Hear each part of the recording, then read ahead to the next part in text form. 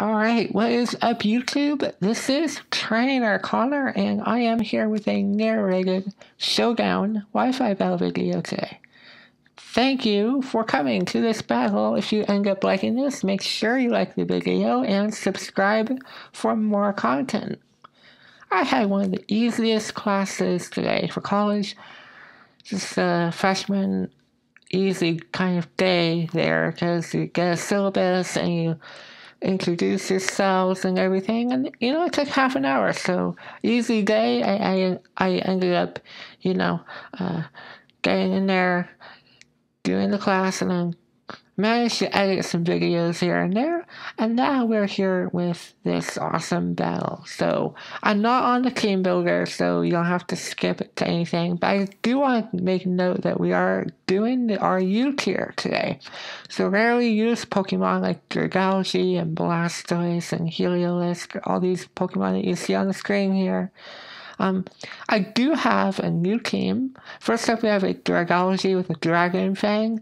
It has the typical set that you see on Dragalge, Dragon Pulse, Thunderbolt, Sludge Wave, and Hydro Pump.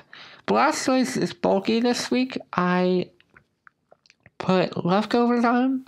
Leftovers, and I believe I went with Aqua Ring at one point, and I changed it to Rapid Spin, because I figure, having Stealthos and Sticky Web on my side is just not very efficient in some cases. More like Stealthrock issues, but I changed it. He also has Scald and Ice Beam, just for some damage. And then we have a Swallow here. This particular Swallow is very typical. Has the Flame Orb, therefore, Facade, double power. It also has Brave Bird and U-Turn Quick Attack. Or no, not Quick Attack. It has Protect. Very bad. I ended up tweaking a few things here and there, so that's why I kind of say things. I kind of changed the stats a little bit before I started recording. We also have it's hard to see it, but it's a Beware with Bulk Up. Bulk Up Beware actually does not shine through this battle, which is a disappointment because I wanted to use him. I haven't really used the Beware before because it's brand new. We have a bulky Cofagrigus with the Will-O-Wisp and Destiny Bond. I tried using it, but then, sometimes I screw up, but it's okay. And then we have Rhyperior Choice Banded. My opponent has a Torkoal and a Charizard, so I'm considering that this is a semi-Sun team, kind of, but, you have Vaporeon and Komodo. So I guess it's just a standard team, it's just, different sets. So we have Torkoal, and Heliolisk, Vaporeon, Gardevoir, and Charizard, Komodo. So let's go ahead and play this thing. I'm actually going to change the setting to slow so that you guys can see the play a lot better. I make sure that this is off on the music, and we can get started. So, my opponent starts off with Torkoal. I'm going to start out with my Choice Banded Rhyperior. I'm going to go straight for the Earthquake. We take out Torkoal, no problem. I was expecting him to have a Focus Sash and set up Stealthos in my face. He does not have that, so if he has Stealthos, I don't have to worry about it anymore. But here, I ended up screwing up. I really should have switched out into Swallow there, if he was expecting me to switch out, I guess it was a gamble, but I lose Rhyperior. Had I seen the Grass Knot coming, I would have gone into Swallow. So based off the damage, it's kind of hard to tell, but I was assuming that it was Choice Specs, so I made that bold decision to go into Swallow. Either way, I will get my Guts boost from the Flame Orb and pretty much go with a Facade, and we almost take out Vaporeon, but we come out real short. And now I want to switch out, going to Blastoise, expecting something like, if he was going to go with, I wasn't really sure what he was going to go for. It's kind of odd. He goes for Scald. I don't know why I really should have stayed under, to be honest. because I would have just gone for another facade and finish off Vaporeon. But Vaporeon actually is going to be a pain in the butt later. So we go into Blastoise, and I go for Toxic. And we poison Komodo, which is perfect.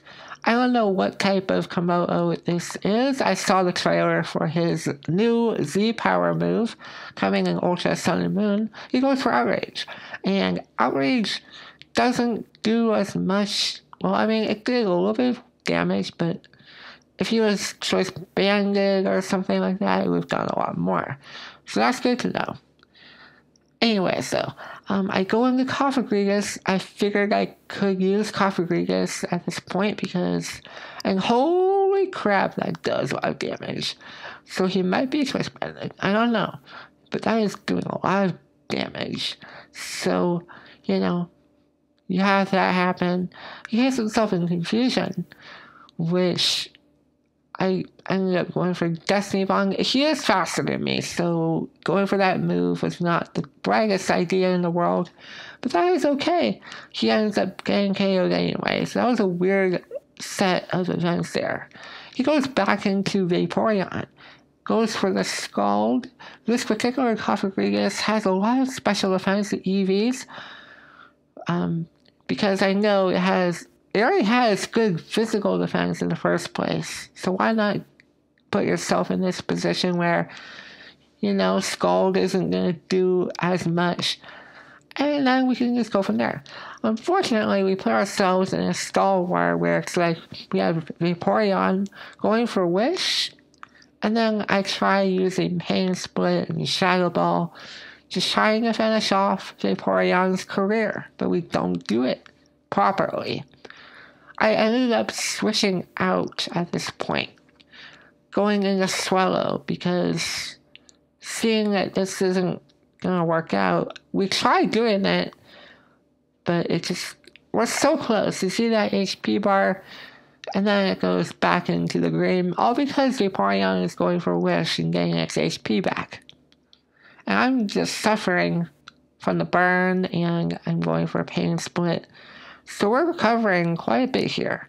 I only have 5 Pokemon left, and my opponent has 4, so I have the upper edge here, is what I'm saying.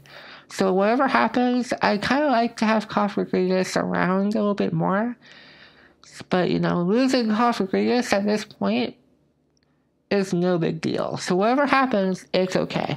So we see another set of the same moves there, and I decide to switch out, go back into Swallow, and just go for the Facade. I really should have done this earlier, but alas, I didn't. So, whatever happens, happens. I go with another Facade, and we finish off Vaporeon. Yes, we finally finish off that Pokemon. Unfortunately, I have to take more burn damage. I don't have Roost on this set. Maybe next time I'll put Roost on this Swallow. Now here's Charizard, and I'm faster than it. I almost KO him there. I don't know if I should have gone with a Facade or whatever, but we lose Swallow in the process, so he goes for Dragon Dance. This is scary. Very scary, because I don't have anything. I tried going into Beware, hoping to take a hit, but he goes for the Z-Power at +1. Very unfortunate. So like I said in my quick analysis there, Beware is not going to do much. In the Spotlight, that did not work all that well there. And then I go into Cofagrigus. He really should have attacked me there, because I was going to go with I ended up going for Destiny Bond. If I went for Shadow Ball, I would probably not take out Charizard, but it would have done some damage. Man, I'm not doing well with Cofagrigus today. But that is alright. He goes for Earthquake, and that is good coverage to know. Here I'm trying to make sure that Destiny Bond works, but I kind of screwed that one up. So that's another error for Cofagrigus. And we lose Cofagrigus. What was I doing? I don't know. But we have to take out a Charizard and a Gardevoir and a Heliolisk using my Dragalge and my Blastoise at this point. If Charizard had much more options besides Earthquake, he would have taken out Blastoise, but I just go for a Scald and I finish off the Charizard, no problem. Alright, so here's Heliolisk. I was expecting him to be faster, and that is indeed the case, because Blastoise is not that fast.